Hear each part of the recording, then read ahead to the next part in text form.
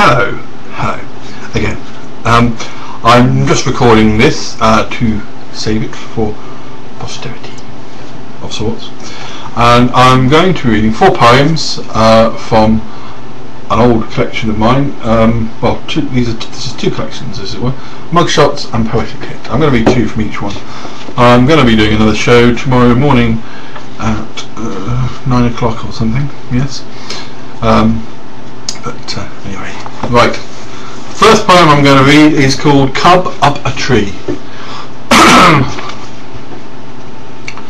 Little cub stuck up a tree, climbed so high to chase a bee. Been there some time, how'd he survive? Because he'd found a tasty hive. All those bees were cross, how they wished him gone. But he ate them up, yes, every one. The kind townsfolk tried to help him free, but he growled a bit and aimed his wee. That put them off. Hey, that dirty bear! Yet they passed each day to stand and stare. Still had his paw stuck, could not get down. His baby fur turned chocolate brown. Still slurped his honey, admired the view. Each day it seemed he grew and grew. The townsfolk tried once more to help him out, but he growled a bit and flung his poo about. That put them off, that filthy bear.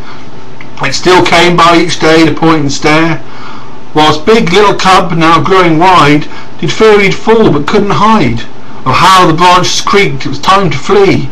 In the panic, his swollen paw came free. Snap, crack, the branch no longer funny. Big little cub fell, farewell to honey. But what lucky chance, cub landed safe upon the crowd. He squashed them dead, still those unlucky locals, they did him proud. Big cub alive, the townsfolk all deceased, but they smelt good, rather good to cub. Yes, what a feast. Lovely.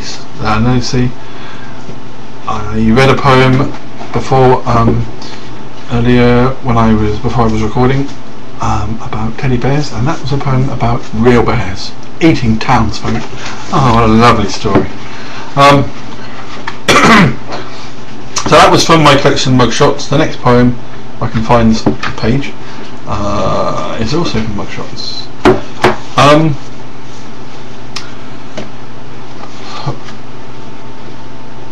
This is called Things Ain't What They Used to Be. Things Ain't What They Used to Be, Part 1. Things ain't what they used to be, nothing outlives change. The shifting sands of time move on, drifting out of range. There are no meringue birds in the old meringue trees. Someone stole their nests as a witty student wheezed. No billy goats across the bridge or evil troll beneath.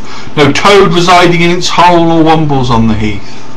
Things ain't what they used to be, nothing's built to last. The quality has fallen or the greats have been recast. E.T. no longer calls his mam, Daleks growing slow. They prefer to just play Scrabble in a cosy bungalow. The Rolling Stones no longer roll, the Beatles busk in mouths. Bill and Ben no longer buddies, the Friends no longer pals. Things ain't what they used to be, now everyone's a star. Classics to a penny, manufactured by the jar. Alice fled her wonderland, the Thunderbirds have flown. Harry Potter's lost his magic, Jack's poor beanstalk overgrown. The famous 5 are down to 4, the secret 7 split. Lassie's feeling selfish, even Postman Pat has quit. Things ain't what they used to be, nothing's what it was. Why can't it be like that again? Because. Right, well, the next poem I'm going to read is from the book that followed MUGSHOTS, which is called POETIQUETTE. It's got a long title. It's called If Diamonds Are Forever, Then Why Did My Diamond Lover Leave?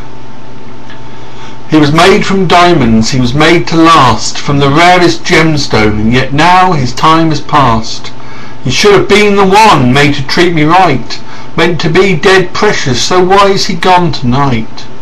He was supposed to be a stayer, be my very bestest friend, meant to be forever until the very end. Then why, and can you answer, does it seem he's not to be? Could it be that he was flawed perhaps? Well, it seems that way to me. Yes, he was meant to be my darling, and yet he is no longer here. Yes, they made him out of diamonds, but it was a foolish plan, I fear.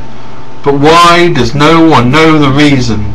Why cannot anyone perceive? Why, if diamonds are forever, did my diamond lover up and leave? Well, you know, if you will make people out of diamonds, things are gonna happen. Things are gonna go wrong, you know. Right, well, the next poem is also from POETIQUETTE, and it's called Somewhere in Between. I'm neither short nor tall enough, nor not hard enough, yet neither camp. Seems life's gone kinda lukewarm, neither hot nor wet, just damp. For my shame, I'm just not mad enough, no, neither harridan nor prude. You could say I've got the balance, I'm first polite, but then I'm rude. I'm caught somewhere in the middle, I'm somewhere in between. And neither am I butch enough, yet never bitch enough for queen. I like to either be the hobo or style freak who's hip. I like to say things that are witty, but I wasn't born to quip. I like to be the one they hate so, or the sort that folk admire, but I just don't seem to register. I do not bore, yet don't inspire. Well, I'm not a natural leader, I just prefer to wait and see. In a crisis, I'm oblivious, though you'll never see me flee. I'm caught somewhere on the edges, or lost someplace down the cracks. I'm just the kind comes to a penny, neither overstressed nor lax. Sure, I'm pretty even-tempered, no, I'll not often tear my hair, though I won't sit there and take it if you decide to not play fair. I have imagination and I use it, but with feet flat on the ground. I don't live up with the cuckoos where my peers can all be found. I'm quite surely indecisive, I'm neither generous nor mean. I'm not the best, I could be bettered, I'm just caught somewhere in between. I'm neither bright nor dull enough, not fast yet never slow. Neither millionaire nor pauper, although I'd love a tad more dough. My views are just not fully formed enough. I'm unambitious, lazy, yes. Will never win awards as yet, nor am I bothered, I'll confess. I'm just not ever going to thrill you. I'm not the most dynamic bod you've seen. I'm neither one nor am I t'other. I'm simply floating somewhere in between. There we go. But that was called Somewhere in Between. I've not read that poem for absolutely yonks. I've got a couple of minutes. What I might do is read a sequel to a poem I read a minute ago. Things Ain't What They Used to Be Part 1. Well, I also wrote Things Ain't What They Used to Be Part 2, so I'll finish off with that. Things ain't what they used to be, nothing's what it was. There's no shiny bright nirvana, no more a wondrous world of Oz. There are no scaly beasties in the lake at Old Loch Ness. No more nice green cakes for Wurzel, it's just cracker bread and cress. Magic Roundabout has been condemned, no more for us to ride. No one wears their Jim will fix it, nor Blue Peter badge with pride. Things ain't what they used to be, oh don't it make you weep. Life's a chocolate teapot, there is nothing left to keep. Paddington sits begging with pennies in his cap. The Enterprise can't teleport, for long since sent for scrap.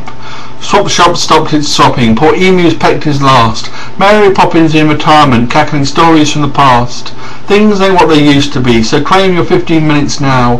Quality's been sacrificed, and so has Ermintrude the cow. But listen, things are changing, now the TARDIS ventures on. We've a chance now to revisit childhood phase we thought were gone. We're running every programme, those reheated last restored. New ideas don't seem original, and they're all brought in from abroad. We want things how they used to be, yet we flounder still because it's a world that's lost in static, a Shangri-La that never was. There we go. Right, well, I'm just going to finish my broadcast, but I'm going to read a few more. But that's not going to be here, so if you're watching this video then you won't get to see what's going to happen next. So anyway, well, thank you anyway for listening, and I shall be back here tomorrow at 9 o'clock, and goodbye. And I'm going to keep reading, but you're not going to get to see it. Goodbye.